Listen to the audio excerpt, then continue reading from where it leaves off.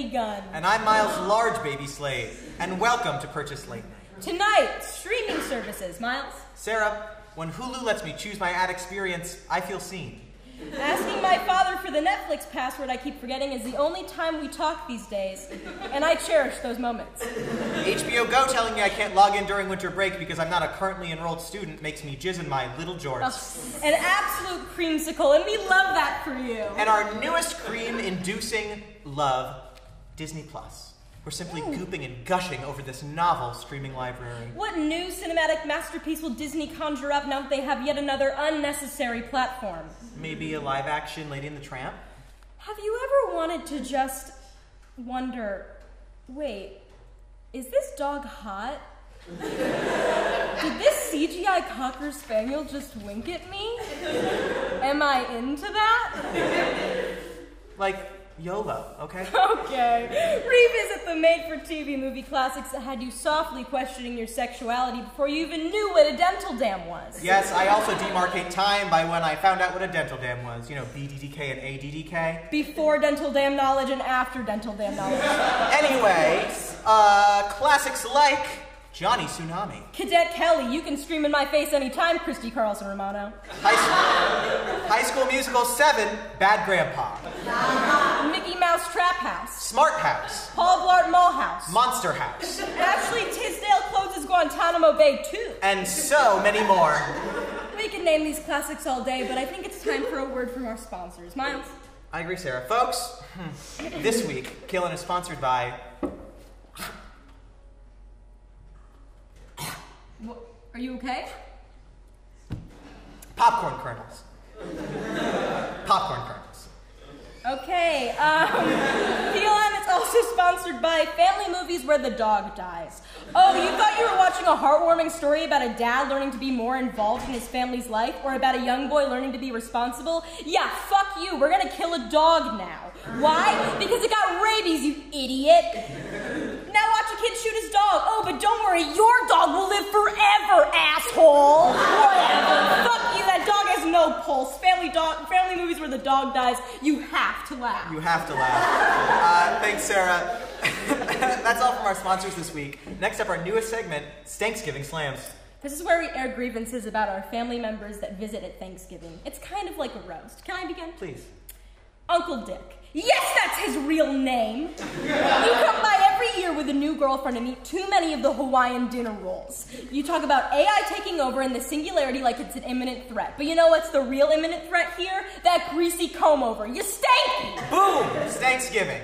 I'm actually liking this. Just keep going. And you know who else? Aunt Barbara. You always come around asking about my girlfriend, saying that you always knew I was gay from the second I came out of your sister. But you know who stinks more than I did when I was fresh in my mom's uterus? You, Aunt Barbara. You stanky. Slam number 2, 2 strikes in a row. Can we get a turkey? Can we see 3, Sarah? Furthermore, Grandma, you just turned 98, but you don't look a day above 250. You've had so many bones replaced. You're like that thought experiment about the boat where you wonder when the boat started being a different boat. Overboard, you old and you stink. Wow, you knocked it out of the park there, Sarah. Those are some salacious Thanksgiving slams. But it's about time to wrap up our monologue and maybe calm down a little bit.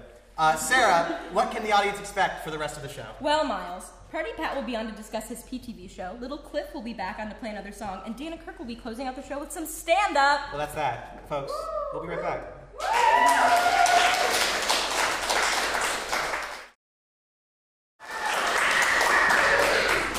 Good afternoon, counselor. I was hoping I could have a talk with you. Why, certainly. What seems to be the problem? Look, I've been having some trouble fitting in with my friends. And why do you think that this is? Well, you see, sometimes I get the feeling that my friends don't appreciate me. Like, the other day, I was in the middle of telling this really funny story about how I stepped in some gum, and my friends didn't even pay me any mind. Seems like your friends don't fully appreciate you. Yeah, that's what I just said. What grade are you in? I'm in 7th grade, a chapter of my life that's full of confusion and suffering. No one will ever understand my pain. Now, what kinds of problems have you been facing? I don't expect you to relate because you're an adult. You don't know what it's like to be an adolescent. Well, now don't forget, I was once your age for an entire year. I guess that's a good point. Anyway, lately I've been feeling down in general. It all started one day when I was listening to Linkin Park, and it made me realize how dark life is. That sounds very unfortunate. You mentioned your friends before. You know what I suggest? You should be extra nice to your friends. You should be nice to everyone, because then everyone's going to want to be your friend. That's how the golden rule works. I don't think it's that simple. People my age like to have cool friends, not boring, nice friends. You kids confuse me sometimes. I thought we were here to address my confusion, not yours. You're right. I'm listening. Wait, hold on. I'm getting a call. Oh, it's the principal. Hey, Kyle. No, I'm not busy. Yes, I'm sure. Yeah, I'd love to go play beer pong with you guys in the teacher's lounge. Okay, I'll be there in 5. Now, where were we? Could you please just give me some advice? Okay. It sounds like you need to take more time in your daily doings to focus on yourself. Nifty idea. You mean like rest or meditate? Yeah. Anything that eases stress and makes you happy. Cool. I'm gonna tell all my teachers that I need extra sleep. That sounds like a good idea. Remember, your happiness is more important than your academic performance. Thanks, counselor. You're my best friend.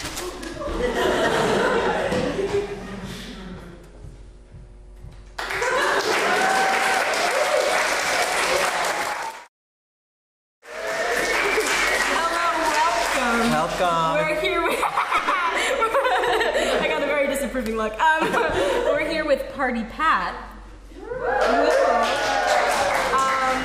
Party Pat is from PTV. You have a PTV show. I do. It's called Naked Interviews with Party Pat. What's the conceit of this show? So what I do is I get somebody, and generally, I take somebody that, you know, I don't know very well, somebody I might have a Snapchat streak with, but you know what I mean? I know. Somebody I haven't seen naked, and then I take them on the show, and we ask each other very personal, but also very comedic questions. And it's kind of like a drinking game, but instead of drinking, you just get naked. Could you ask what kind of questions? Like, ask us some of the questions. Oh, you okay. have. Yeah. Oh, for real? Okay. Yeah. All right. After I finish the question, it's like Family Feud. You have 10 seconds to answer once I'm done. Okay. Okay. There's going to be something in this room. It has to be as long as your hand, as thick as your fist, and you have to put it in your butt. 10. Wait. 7. Wait. 6.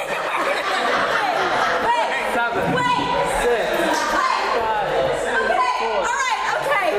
Everybody, wait. 2. What? I'm not gonna do it. What I'm is so it? sorry. No. It's like my microphone. There we go. And yeah, you didn't have to get it or do it. You just have to answer what it would be. Oh, I don't have to put it in my butt. No, you just say what it's going to be. Wait, the question is, what would we put in our butt in this room? Yeah. Oh, like with those standards though, like, cause if you ask somebody what would you put in your butt, they're always like, oh, like My this little piece of pencil. candy. Yeah. So it has to be. Idiots. I mean, you gotta be able to take that. So as thick as a fist and as long as your hand. Well, if I could put anything in my butt, it'd probably be like one of those microphones, you know. But this is my personal property, so like less risk there, I guess. Ooh. What would you put in your butt, Miles? Yeah, we're still waiting on your answer. Probably the tripod. Yeah? Wow. Yeah. Fully extended. Yeah. Okay, wait. So where Call it a does triathlon. getting naked come in now? Well, after you answer, you just take off an article of clothing. No matter if you can or can't answer the question. Oh, you have to answer the question. Okay. There's no option. You have to answer. That And question then- didn't feel personal. Well, that wasn't a personal one. I said personal or comedic. And that one usually gets some laughs, you know? Some people ask like real personal shit that I'm not expecting. I try to go for the funny ones because, you know, personal stuff is scary. What's your favorite color? Yellow. Yellow! Yeah, yellow's the best. It's so happy. What's your favorite color? Also yellow. Really? Yeah. Me too. Yes. Yeah! Yellow is neglected. Me too! You know what? My favorite color has been yellow since I was a kid, and I got shit on for it, like, up until recently. Everybody would be like, yellow's the color of pee. That's all I got for the first, like... Well, look at you now. I know. Some of us less All the way at the hydrated top. know that pee can look lots of different ways. Anyway, where can we watch and when can we watch your show? It's on YouTube. If you search Naked Interviews with Party Pat, there's me and a bunch of episodes, hopefully. I definitely know a few of them are up there. I haven't. PTV 69 is on YouTube. Is the name of the channel. Oh, PTV is it 69. really? Yes. Yeah, so tune in. We got cool shit. And if you want to be on the show, literally just hit me up after this because we're always willing to take new people. We like to do special episodes too, where we get like one of my close friends, and then it gets like real personal. Wow. Yeah. Oh, that's when it gets crazy. And you're not wearing clothes. No, exactly. And when you're naked, I think that adds like a sense of Nudity. vulnerability. Right. Yeah. So you really get to that. One guy came on, and when he thought it was Naked Interviews, he thought it was just like really personal shit. And I'm like, no, like we're getting naked. And he was caught off guard. So now whenever I invite people, I tell them the premise. Yeah, maybe you should tell people. Yeah, I learned the hard way. Yeah. Okay, well, go watch Naked Interviews with Party Pat.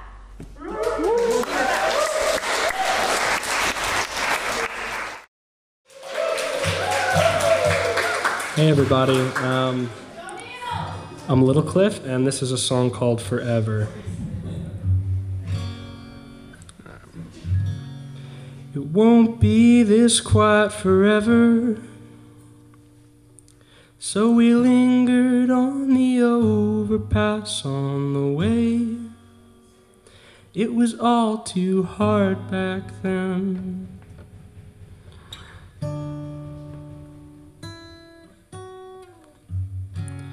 I split myself in half again. Stare through the middle, meet in the middle with me.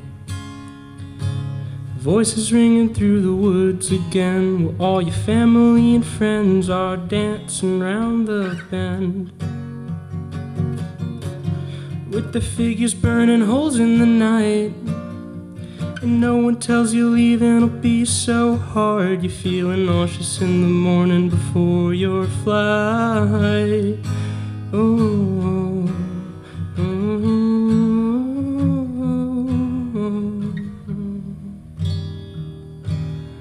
My life in a pool of light, and close my eyes. Show me to the place where no one dies. It could all be yours and mine. In time, we'll be losing our minds and bodies aching all the time. Show me to the place where no one dies.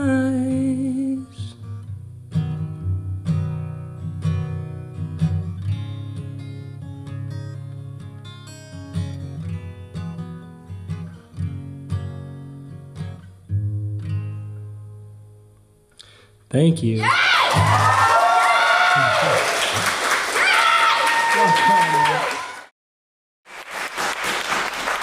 Hang in there, Timmy. The doctor's gonna be in in just a minute. Mom, it's really not that bad. Look, I can pull it out myself. See, I shoved it further. Timmy, this is why I tell you not to pick at things. Remember what happened to Mr. Tibble? He grew it back. No, he died. The Pickletons? God damn it! No, Pickletons. Oh no, that's all right. I just ate. So what seems to be the problem here? All right. Well, Timmy, You don't have to tell him. he is your doctor. We have to share these kinds of things. It may help in future injuries. Fine. All right, so Timmy was going to Six Flags with his school, and he just wanted to ask this girl, Jean Morton, to ride the roller coaster with him. And then he got in line, and he got so nervous that he pissed himself. So then, they had to send him home early, and, the whole school laughed at him, and it was humiliating for everyone. Also, I'm sorry, what? Was it not? It happens often, okay? I'll take a note of that. All right, thank you. Just finish the story. Okay, oh yeah, okay. Yeah, so they made Timmy go home and change, and his pants because he peed in them, and then he got a paper cut, and that's why we're here. So yeah. It's a splinter. Timmy. You gotta stop making up these words, especially to doctors. I'm so sorry. Please call me Dr. Solomon. Okay. All right. Okay. So Timmy, if that is your real name. Nothing has implied it, is it? Well, may I take a look at your splinter? I guess. Wait. Which finger? Which finger? Pointer! Target spotted. It seems as though you have a piece of wood gouged up inside of your finger lobe cavity. Is that correct? God. Yes. This is not good. This is not good. This is bad. It's worse than I thought. Oh, God. This wood, it's not just any wood. This is birch wood. Oh, God, no! Well, safe to say that it's not a very good type of wood. It's not! Some might even say it's a bad type. Oh, God, it's real bad. It's real bad. You've got to be kidding me. You think this is a joke, huh? You think this is a game? You think this is a little silly fun time? Well, I'll tell you what's a game and what's not. When you've been in the field, when you've seen some real shit, when you've seen dark shit, that changes a man. Sometimes literally. Now I want you to think twice whether or not you're going to tell me what's a joke and what's a life or death matter. What's a serious matter right now. Carrie, bring him to the X-ray. X-ray? No. Oh, God. I'm sorry, Timmy. I'm doing this for your own good. I only do this because I know what's best for you. Oh, God, Timmy, we love you. It's love gonna you, be Timmy. okay, honey. We all believe in you, I Timmy. love you, honey. We are all rooting for you. Good It's job. going to be okay, son. Good job, honey. How long do you think he has? Not very long. God, I miss him already. Me too. You know, with Mr. Tibble's gone, and Timmy is all I have left, and he has curly hair and a gentle smile. I know. So, how about dinner? Yeah, I could drink.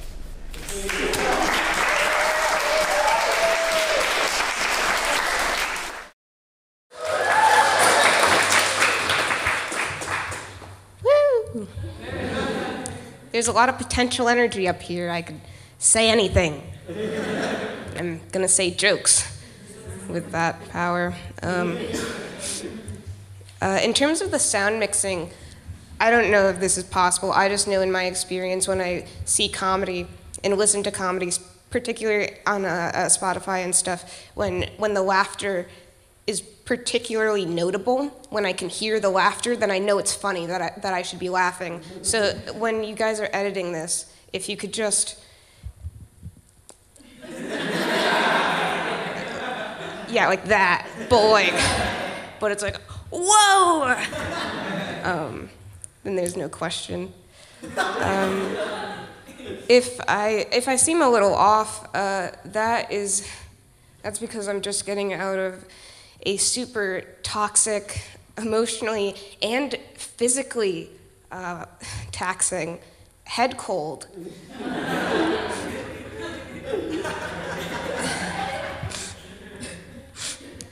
And sometimes that transition out of something so unhealthy can be hard.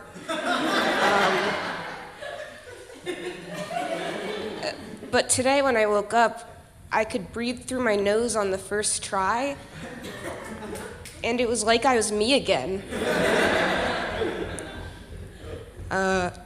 These are Heelys. Yeah, I found them at Goodwill, $10. I only picked them up because they were pink, and then they had a wheel. I don't want the wheel. I think it'll hurt me.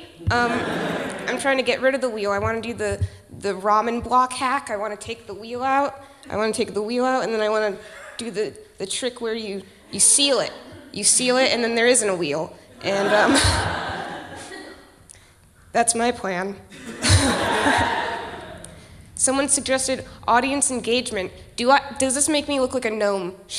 In the future, should I be pulling the hat down more? Because it's okay with it pointy? Yeah. Okay, cool. When Google asks, did you just sign in? You're about to wish I hadn't. That'll sound so good when it's like boosted. Google Drive has a feature where you can see what other people are doing in the document or the presentation or whatever you're working on. But like watching others backtrack and edit in real time has always felt voyeuristic in nature, intimate. For lack of a better term, there's a sexual tension among those in the collaborative Google Doc. And every so often, I'm in a Google Doc on my laptop, but I'm also on the mobile app, which Google registers as a separate entity. So I see my cursor, and then I see Dana. And I'm like,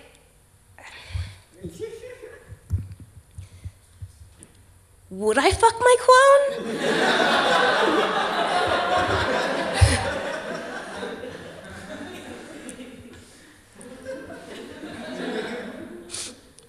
My phone just opened an anime game instead of Google Docs. There's a video on YouTube that I really liked when I was younger.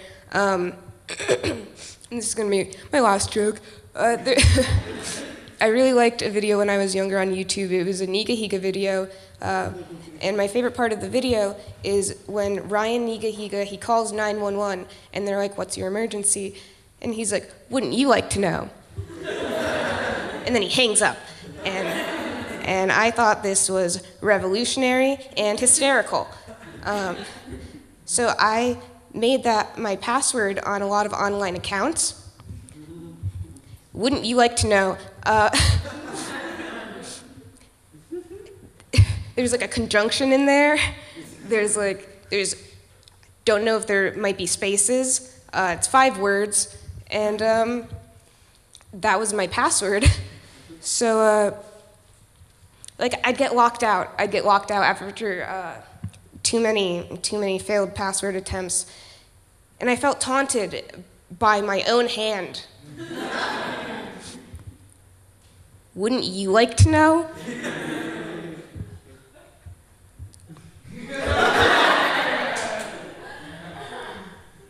That's my set.